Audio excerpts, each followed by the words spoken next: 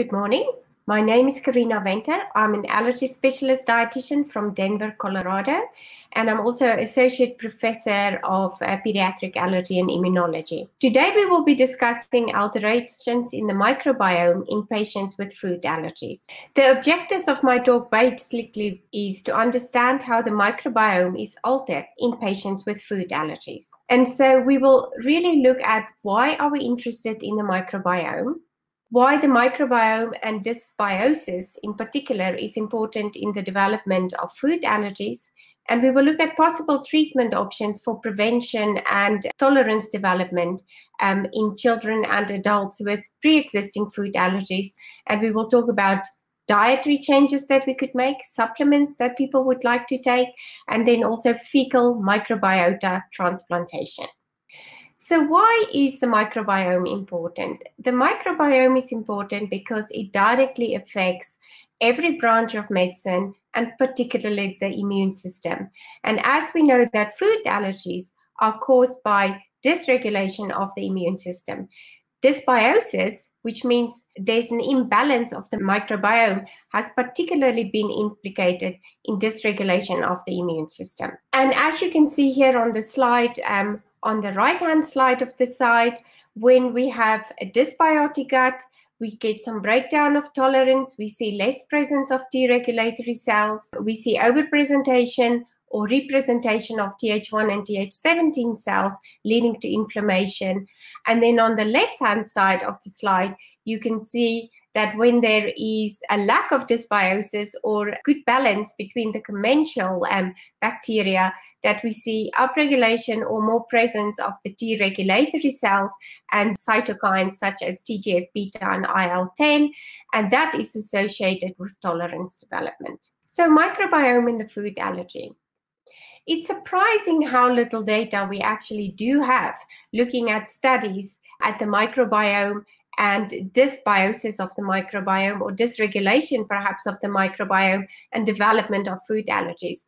This is a data from the child study presented by Megan Azad, where she showed, and don't really get too focused on the different bacteria and their names, but if you just look at the picture, we looked at the relative abundance of certain bacteria in children that's sensitized versus non-sensitized kids, and that there's a clear difference at 3 months, and this difference is also very present at 1 year of age. If we then look at the different species, whether we look at all infants or the infants where they've removed the infants with a disturbed microbiome, so these are the kids with undisturbed microbiome, so children not born by C-section, they have not been introduced to solid food, and they've had not recent treatment by antibiotics, we could still see some difference in the relative abundance of the Bacteroideaceae and also the Enterobacteria. This just made significance, but in the top line, where all children was included, you can see very clear difference between the relative abundance of the Bacteroideaceae in children that's non-sensitized versus the children that's sensitized. And this again was present at 3 months of age as well as 1 year of age. So very clear differences seen in this child study infants between the children sensitized and non-sensitized, even though we have to take into account that the numbers were relatively small, with only 12 children being sensitized. Then when we look at the data, slightly larger numbers, n equals 2 to 6 from the COFAR data, and the data was presented by Asipenda Bunyavanic. There is clear differences in children that outgrow their cow's milk allergy versus those that do not outgrow their cow's milk allergy when we look at the alpha diversity in the gut microbiome. And you can see the blue line are the children who resolved their cow's milk allergy, whereas the red line are the children who remained allergic. This is data from Shanghai, where Dong et al. Showed differences in the gut microbiome of children with and without cow's milk allergy. So this is the baseline data. The children with cow's milk allergy is the inner circle, children without cow's milk allergy, the outer circle, and then again the same children 6 months later. And you can see the interesting thing is that even the change in the microbiome in the 6 months between the children with cow's milk allergy and again with cow's milk allergy and the children without cow's milk allergy and those without cow's milk allergy 6 months later were very different. So I think, these slides sort of like clearly shows that based on the limited data we have in children with cow's milk allergy, there's differences at baseline, difference 6 months later, and there's also differences in children in terms of diet diversity who will eventually outgrow their cow's milk allergy versus those who don't. Then nothing in allergy is ever simple, and 1 + 1 doesn't always make 2. So this is data again from the COFAR study looking at microbiome diversity in children with and without egg allergy using the Shannon index as the diversity index. And surprisingly, we can see that the children with the egg allergy have a higher microbiome diversity, which is the opposite of what we were expecting. And so really, we still need to learn a little bit more about how the microbiome behaves in children with different kinds of food allergy. Now, not forgetting about the adults, looking at the data from the American Gut Study, quite a large number of participants, almost 2,000. When we look at the richness or the number of observed species in those adults without peanut allergy versus those with reported peanut allergy, we can see much higher relative abundance of different species in those without the peanut allergy versus those with peanut allergy. This is a very interesting letter recently published by Carina's team in Allergy. And even though the numbers are very small, they report data here only on 7 adults undergoing oral immunotherapy. It is very interesting to see that as these adults were undergoing oral immunotherapy, their gut microbiome changed as well. And there was an increase seen in the richness in figure A at the top, and also in terms of the Shannon index, which is the microbial diversity measured in these adults. So we also need to learn more about how the microbiome responds to the different treatment methods we're currently using in both mainly children, but also in some adults with food allergy. But then we always want to know which ones are the good ones. So which are the bacteria that I should be having in my gut? And, it is really not that simple. I try to summarize the studies that I've just presented to you. From most of the studies, we can see that perhaps the beneficial microbiomes or the beneficial bacteria in the gut are from the Firmicute phylum as well as the Actinobacteria phylum. So the Firmicutes, as we very well know, that's the Lactobacillus and Lactobacillus GG, which has in a number of studies in terms of tolerant development, particularly in children with cow's milk allergy. We also have the data from Kathy Nagler's group that show that particularly Clostridium perfringens may be preventative in terms of preventing sensitization to food allergens. And then we have data indicating that the bifidobacteria may be important in allergy prevention, and particularly there's more than 51 different kinds of bifidobacteria. So the Bifidobacteria breve seems to be the one that may have an allergy preventative effect. Unfortunately, many of these studies have been funded by industry, which means that the data may not be as widely accepted or as widely disseminated as needed. But early days in the field of microbiome, allergy prevention, treatment of food allergies, but these perhaps seem to be the ones that may have a more positive effect. I do, however, want to show you on the next slide that when I do say that certain bacteria may be beneficial within those same phyla, we also may see some bacteria that may have a negative effect.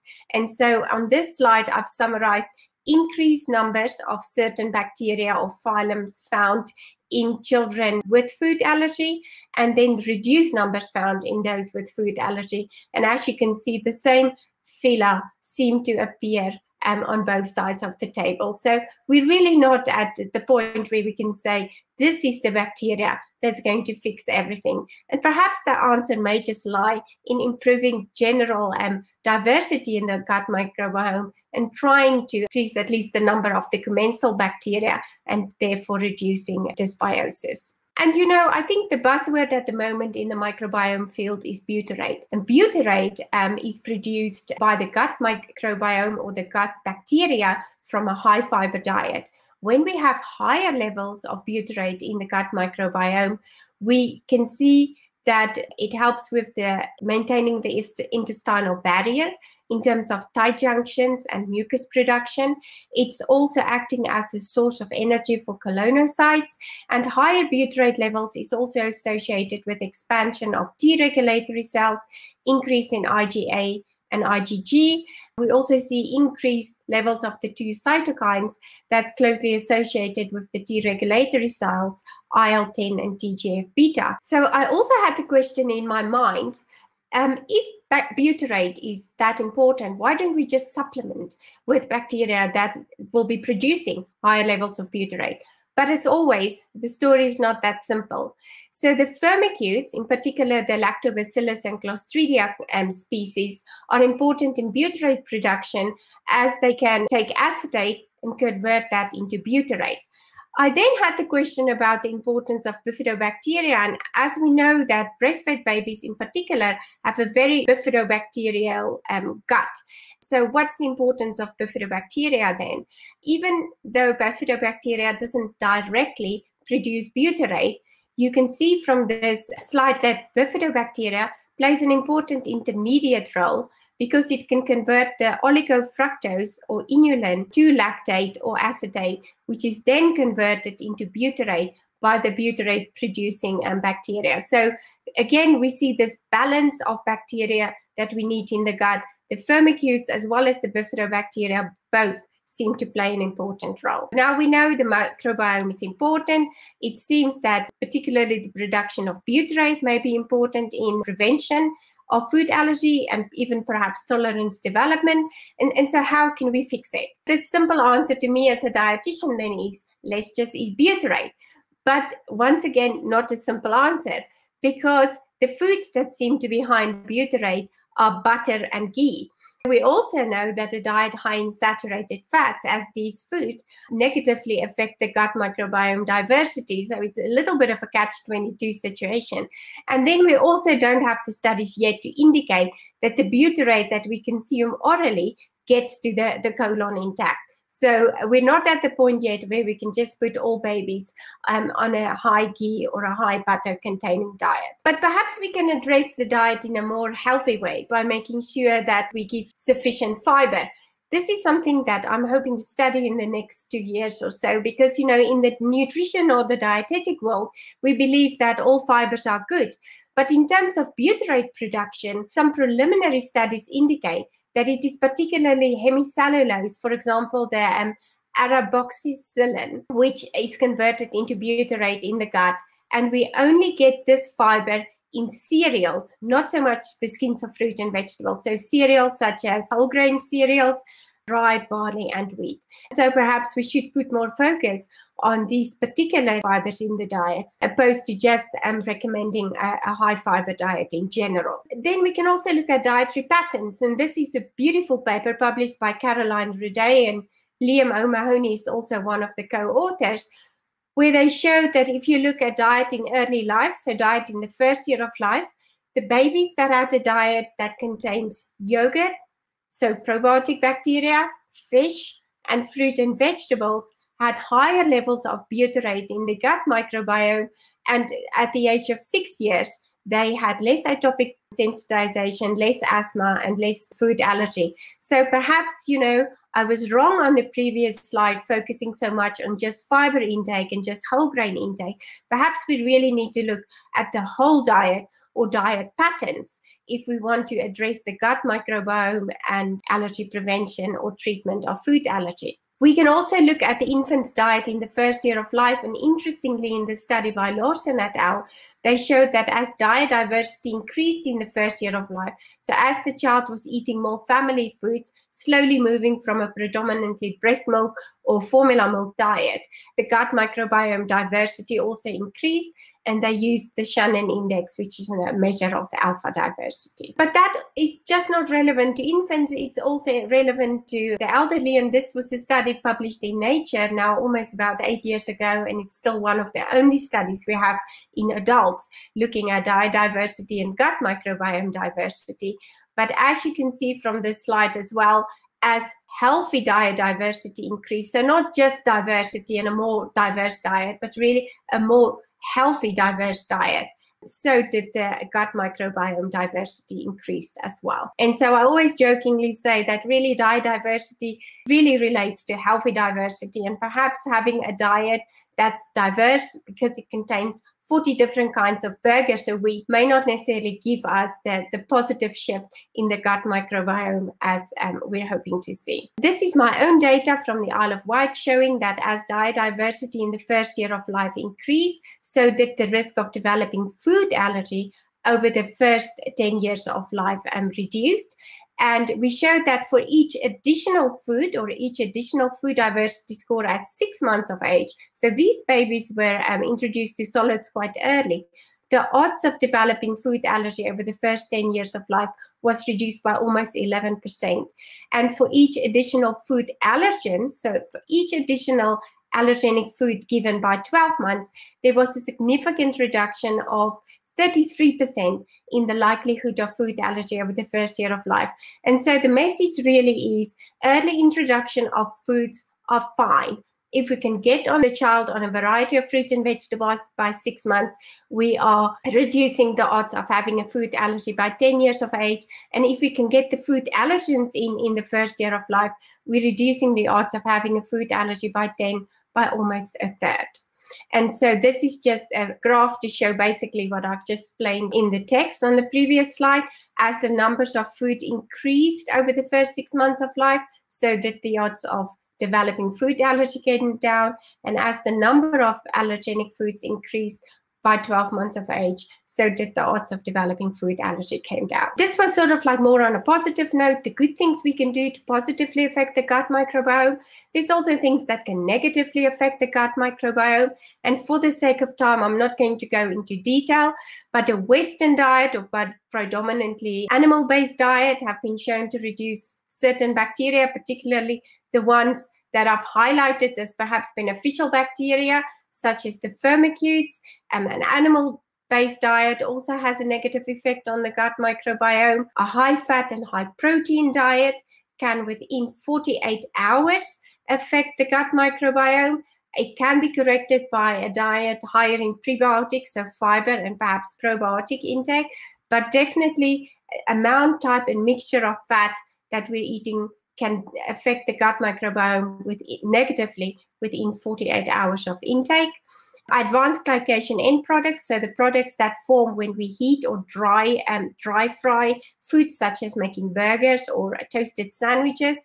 This is just, interestingly, foods that we normally consider to be healthy, but when we roast them or we blanch them or we give them heat treatment, and here you've got whipped butter, the H content is really high, which again has been shown to have a negative effect on the gut microbiome in murine models. These studies have not been done in humans, so again, we have to be careful on how we interpret it.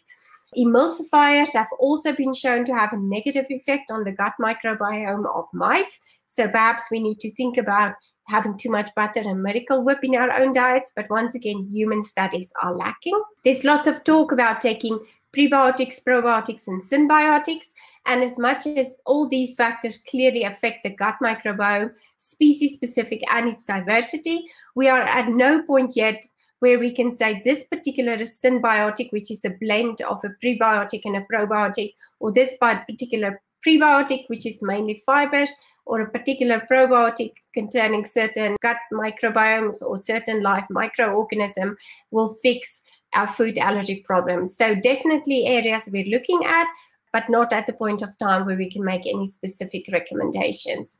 So the treatment that we're working on at the moment in terms of the gut microbiome, and I'm pretty sure that there are some presentations to follow on that, but I just wanted to have 2 quick slides to at least make you aware of it.